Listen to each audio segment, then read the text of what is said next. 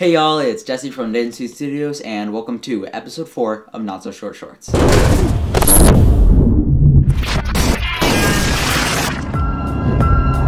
In this episode, I will be covering how to remove noise in DaVinci Resolve, so let's go! Open Resolve and drag in your media. I'm going to use this shot from our award-winning short film, Paralleled.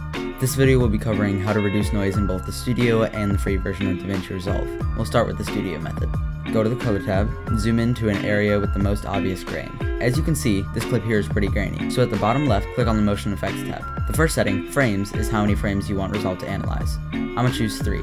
On the motion estimation type, there are 2 options, faster and better, but basically faster would be a better option for more low-end systems.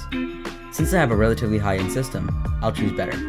There's not a ton of motion in this shot, so I'll set the motion range to low. Now under temporal threshold, bring up the luma and chroma to whatever looks best. This would typically be around 15 to 20. You can go higher, but it may cause some softness in your overall footage.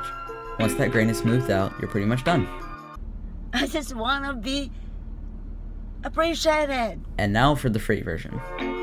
In the free version of DaVinci Resolve, go to the Fusion page. Press Shift Space and select the Remove Noise tool. In this tool, there's 2 methods. The color method helps with colored noise, while the chroma helps with chroma noise. I'm going to use chroma because there's not a whole lot of color. Once you click on chroma, there are all these fancy settings, but to make it a whole lot simpler, just hit lock. This will show you just 2 levels, softness and detail. These settings don't really need to be explained, so just experiment with them until you get the result you want. Now you don't want to go too far, or your footage may become blurry, so stop as soon as most of the grain disappears. This shot is pretty grainy, so I went ahead and bumped both all the way up, and we're done.